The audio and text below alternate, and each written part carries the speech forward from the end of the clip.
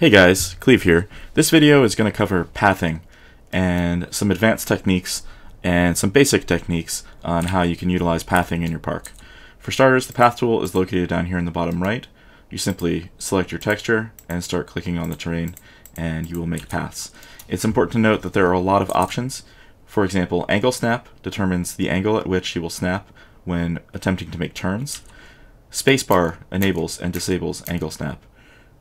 With it off, you can freely make whatever curve you want. Length also determines how the curves will be affected and how far your path will go when you actually drop it. So this can range from 1 to 5. For example, here is a 90-degree turn at length 1, and here is like a 90-degree turn at length 5. We can do this with angle snap to make it more obvious, but so remember, length can affect your curves and how they look, and can also make it easier if you're just doing a long straightaway. You can bump length up to 5 and get through with your job quicker. The next thing, very important to remember, is width. Paths in Planet Coaster can range in width from 4 meters all the way up to 10 meters. Guests in Planet Coaster will collide with each other, so it's very important that high congestion areas have both as much pathing available into and out of them as possible, and also the widest path that you can make and still make your area look good, because of course, you know, it's all about looking good, especially in Planet Coaster. So that's width. And these camera options, you can play with them at your own leisure. These affect how the camera will move and react to when you place a path. To remove a path, right-click on the section, we'll delete it. And now the big one. Select grid. People ask all the time in my stream, how do you make plaza areas? How do you make square paths? How do you make pathways that work for building interiors? And the trick to this is select grid. The main thing to remember is you need to have a path or a building already laid out to select the grid from. Once you have that, click select grid, and now mousing over any piece of pathway will show you this grid preview. Once you find the grid that you would like to start building from, if you left click, you now have the ability to build a path right inside of that grid. And some people you may be playing on a smaller monitor, or this window comes default all the way minimized or all the way dragged down. But this is actually a scroll bar right here, and the square edges exist right there. So scroll that window down or pull this window up, and this checkbox right here is going to allow you to have square edges on your paths. This may or may not be desirable. It really depends on how you want to design your area. But if you do want square edges, this is how you do it. So there you can see the difference between having square edges on the edge of a plaza and having rounded corners. I hope that helps. The next important thing to remember or realize about pathing and using the grid is the grid will size to whatever size piece you select. So if I choose select grid and now click on this 10-meter wide piece, I am making paths that conform to 10 meters. It's very important to realize that. It's also important when thinking about how you want to make connections into and out of your plaza areas, and how those pieces will line up if you want to continue along the same grid. Now, I kind of showed this indirectly, but I want to point this out. This is the entrance to my park. It's beautiful, I know. This is the default sandbox. If you would like to make, say, your grand plaza entrance area, and you would like this area to be perpendicular to the entrance, utilizing the terrain, the pathing select grid right off the piece that they give you, excuse me, I can now make my plaza, and this can extend all the way out to here, or here, or here.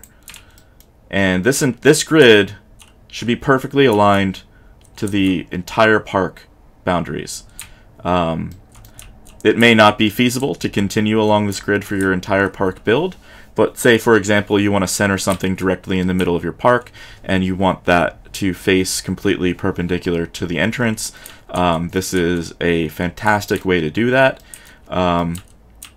And don't forget, you can delete this and rebuild it if you so choose. This is within the park boundaries. You're fully capable to delete it.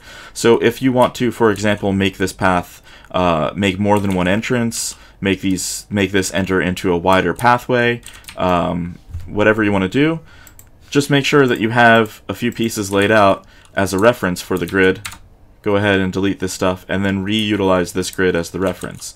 And this could be 4, it could be 10, whatever you want.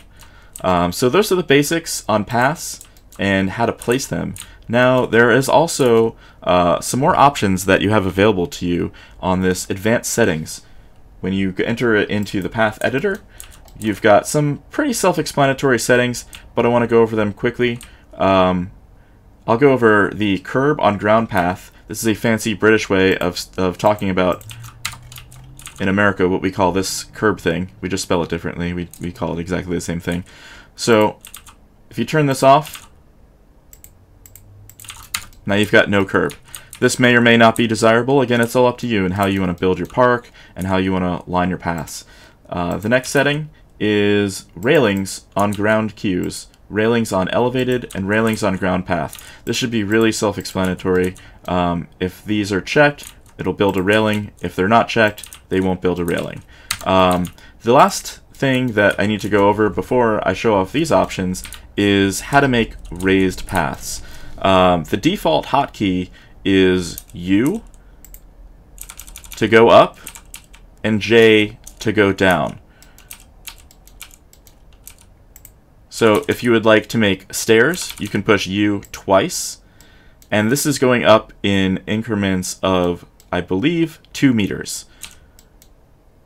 U once with this ramp is going up in an increment of 1 meter.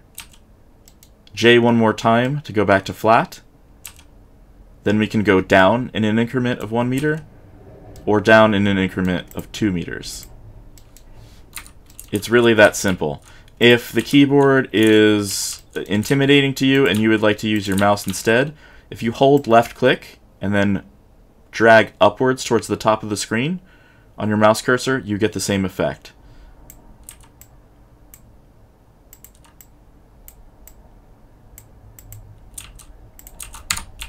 Perfect. So now we can cover path supports. Path supports are these objects right here. If this isn't checked,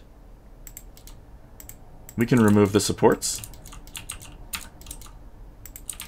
And if it is checked, we can re-add them. And I accidentally just showed you another feature of the pathing tool, is the path reskinner. So say for example you've made your beautiful path and suddenly you decide you don't like concrete anymore or your rustic gravel and you want a flagstone path. All you need to do is click on the path with your new texture or your new options and it will reskin the path exactly the way you want. No need to delete and redo. The last thing that I think is important to cover in paths is the advanced way you can make intersections. So the standard way to make an intersection in Planet Coaster would be to just, you have your pathway and then you find where you want your intersection and then you just start going. And that's great. And if you have it set to less than 90 degrees, you can turn, and that's great too. However, it doesn't look entirely natural, and you may see in some people's parks, you see a more natural way to cause a break in a path, and you do this by holding the Z key while you have the intersection available to you. So by intersection, I mean right here, we're on the edge of the path, and if I click, it would start a new path, but instead of clicking, I'm going to hold Z on your keyboard as if you were rotating. And this allows you to do some pretty cool things, like for example, we can make a nice little triangle here. This could be a great spot for a sign or a tree or something like that.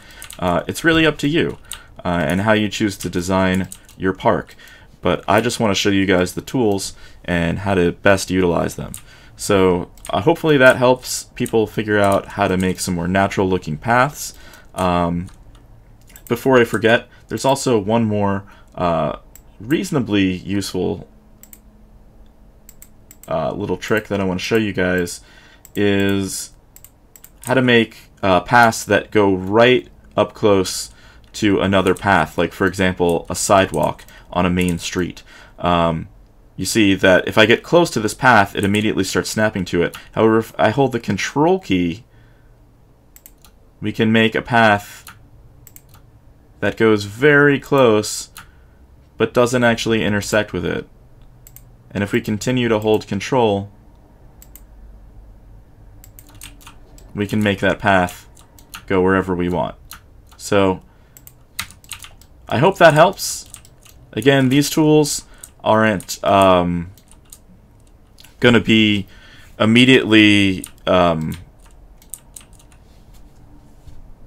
I don't know, obviously easy for you to use, but with a little practice, you'll get the hang of them, and I hope this video helps. If it does, give me a thumbs up, and again, in the comments, let me know what you liked, or what you disliked, or what I did not help you with enough, and I will utilize that information for the next videos. So thank you very much, thanks for watching.